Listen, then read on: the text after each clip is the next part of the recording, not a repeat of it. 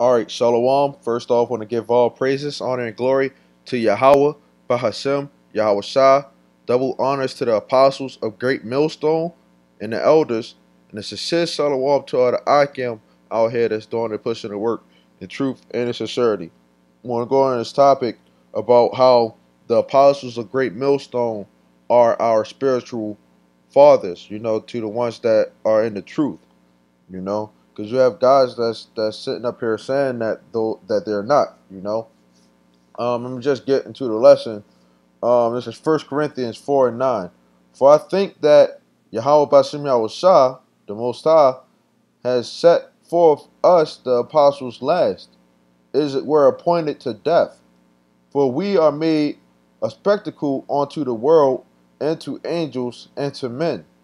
We are fools for Yahweh Shah's sake, right? And when you look at, Great Millstone, uh, basically everybody hates, you know, Great Millstone, starting with Apostle Tahar on down, you know, because we bring out the truth, you know. We go out there in the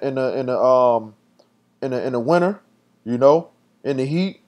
We go out there, and we teach the word, whether people like it or not. We're made fools for Yahweh Shah's sake, you know, even appointed to death, because a lot of people, they want to kill us just from off of the fact that we going out in the winter, or the fact that we speak in the truth that's inside the scriptures. Well, that's the same way how they killed Yahweh Shah, you know. Yahweh Shah, the one who the world inwardly calls Jesus, he was killed, man, because people couldn't, people was so wicked, man.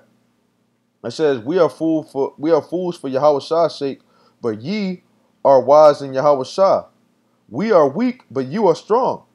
Ye are honorable, but we are despised. A lot of people, they want the honor, they want to be loved by everybody. You know, they want to be the strong, the strong Jews. Um,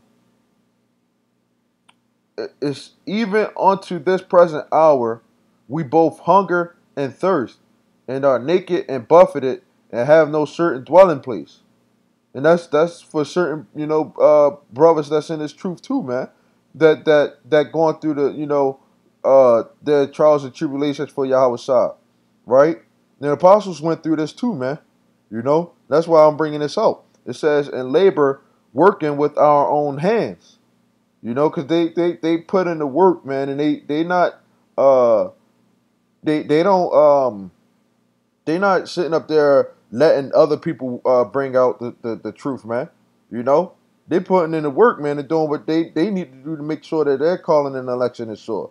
On their own hands, studying, the things that they done went through, you know, for 30 odd years, It says, being reviled, we bless.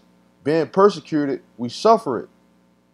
A lot of people can't suffer the things that, the apostles on down, starting with Apostle Tahar done suffered, man. You know? And he's still being a brother, man. It says, being defamed, we entreat. We are made as the filth of the world, and are the offscouring of all things unto this day. And that's talking about to this present day, man.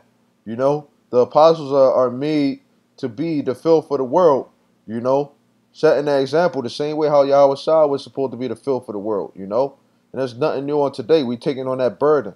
This is the next verse. This is the point. It says, I write not these things to shame you, but as my beloved sons, I warn you, And when you look at the apostles, and the examples that they're saying or setting, guys that when they come into this truth, they are basically your spiritual fathers. The apostles of Great Millstone. If you're in Great Millstone or you got kicked out, they are basically your spiritual fathers. This is Paul writing this to them. It says, and I write not these things to shame you. So when you come into this truth, you shouldn't be ashamed. It says, but as my beloved sons, I warn you. So Paul was warning the Corinthians, back then, that when you come into this truth, these are the things that you're going to have to go through. And these are the same way how the apostles right now, they setting that example. Now, I want to go into this word sons.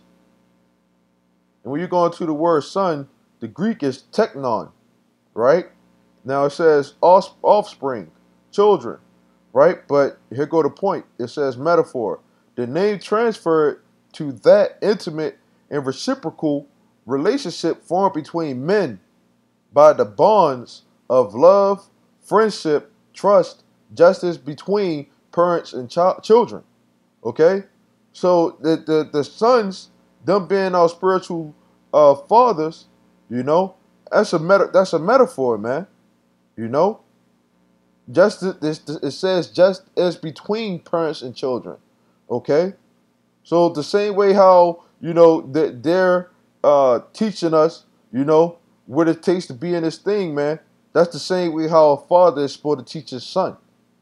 Okay, and a lot of these guys who sit up there, they saying that the apostles are not their fathers, or they coming up against them. They never had real men in their lives, man. You know, it says, an affectionate address such as patrons, helpers, teachers, and the like employ my child. Okay, here go another good point. Okay, it says in the New Testament, pupils or disciples are called children of their teachers. Okay, are not the apostles of great millstone our teachers? It says because the latter, by their instruction, nourish the minds of their pupils and mold their characters.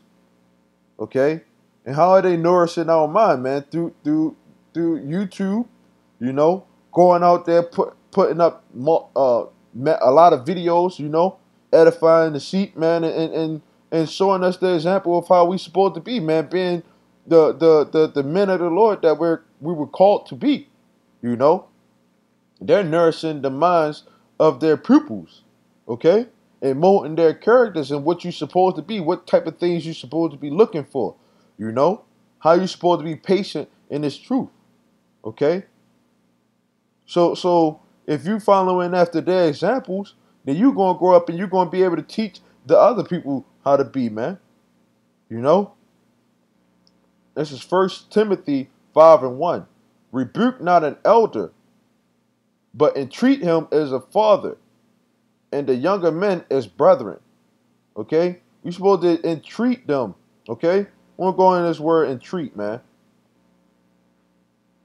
It says to call to one side, call for, summon, admonish, exhort, beg, entreat, beseech, to strive to appease by entreaty, to console, to encourage, and strengthen by consolation, to comfort. Okay? So we supposed to treat them as our fathers, man. Okay? From off of all the work that they done did, you don't disrespect somebody that been in this thing, man, that done brought you out of this.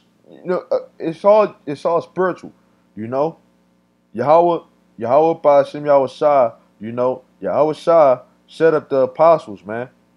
When he came in when Yahweh Shai was walking on this earth, Yahweh, the Most High, gave Yahweh Shai men, okay? And Yahweh Shai told those men what to do, man, and what they're supposed to be doing, okay? Through the Spirit, okay? This is 1 Corinthians 6:20. For ye are bought with a price, okay? And that price, man, is the blood of Yahweh Ba'ashem Yahweh Shai. I mean, Yahweh Shai, man. Salakia, that's the price, man. So when you come in this truth, man, you have to realize, man, that it's an order to this thing, man. Okay, and you basically putting Yahweh Shai to open shame, man. By coming up against his men. That Yahweh, the Most High, done gave him. Okay, we are brought with a price. Therefore, glorify Yahweh Ba'ashem Yahweh Shai in your body and in your spirit, which are Yahweh Ba'ashem Yahweh Shai's. Okay? Now, when you look at this, it says you are brought with a price. The scriptures or parable that came to my mind was Luke 19:12. Okay? It says, he said, therefore, a certain nobleman went into a far country to receive for himself a kingdom and to return. And he called his 10 servants and delivered them £10 and said unto them, Occupy until I come. But his citizens hated him and sent a message after him, saying, We will not have this man to reign over us. Okay? Now, when you look at the fact that this nobleman gave his 10 servants £10 each, okay, and he gave them a job, okay, to occupy until I come, okay, and the citizens, you know, y'all the guys, the scoffers, you know, y'all basically are saying that y'all don't want this nobleman to reign over y'all, you know, y'all guys, y'all basically killing the messengers, okay, the messengers, the are the apostles on down, man, starting with Apostle Tahar. Y'all basically, they're the messengers of Yahweh Shah. You know, y'all basically saying that y'all don't want Yahweh Shah to reign over y'all. Okay? It says, and it came to pass that when he was returned, having received the kingdom, then he commanded these servants to be called unto him, to whom he had given the money, that he might know how much every man had gained by trading. Then came the first, saying, Lord, thy pound has gained £10. And he said unto him, Well, thou good servant, because thou hast been faithful in very little, have thou authority over 10 cities. And the second came, saying, Lord, thy pound has gained £5. And he said likewise to him, Be thou over also over 5 cities. And another came, saying, Lord, behold, here is thy pound, which I have kept laid up in a napkin. For I feared you, because you are an austere man. Thou takest up that thou layest not down, and reapest that thou didst not sow. Okay? Now, when you look at this, man, a lot of these guys, man, the guys, when the apostles came in, you know, into One West, a lot of those guys went back into the world, man. Okay? A lot of those guys went back into the world. And the apostles are the only ones who, through the years, man, they done stayed onto this truth, man. Now all these guys want to come out and they want to try to, you know, do something, you know, because they see things coming to pass, you know. But the apostles done stayed, man, and they done been diligent, man. Okay? They done been diligent, man. You know? The Yahweh Shah gave them the pound, man, and told them, man, he's buying these people, man. You got to go out here and you got to trade with these people, man. You know, and that's out on the market, in the streets, man. Okay. So it says, he said unto him, Out of your own mouth will I judge you, you wicked servant. And that's what a lot of y'all niggas are, man. Y'all wicked servants, man. It says, Thou knewest that I was an austere man, taking up that I laid not down, and reaping that I did not sow. Wherefore then gavest not thou my money into the bank, that I at my coming I might have required my own with usury? And he said unto them that stood by, Take from him the pound, and give it to him that has £10. And they said unto him, Lord, he has £10. For I say unto you that every one which hath shall be given, and from him that hath not, even that he shall be taken away from him. Okay? But those my enemies, which would not that I should reign over them, bring hither and slay before me. Okay? Now, y'all guys, man, who don't want to get down with the fact that the apostles, a great millstone, are our fathers, you know, and Yahweh Shah, you know, he sent them out as his servants, you know what I'm saying, to occupy until he come. Okay? Y'all guys are gonna get destroyed, man. You know? And that's scriptures, man. I got one more scripture. It's 2 Timothy 3:1. It says, this know also that in the last days perilous times shall come. Okay? For men shall be lovers of their own selves, covetous, boasters, proud, blasphemers, disobedient to parents. Okay? And that's the point, disobedient to parents. And I want to go into this word parents, right? And it says fathers, okay? The parents, okay? Now in this scripture it says, rebuke not an elder, but entreat him as a father. And a lot of y'all guys that was in Great Millstone that got kicked out, or y'all no longer a part of this, Great Millstone, y'all are in danger of the fire that's coming, man. You know, y'all going to get destroyed, man, if y'all don't repent, okay?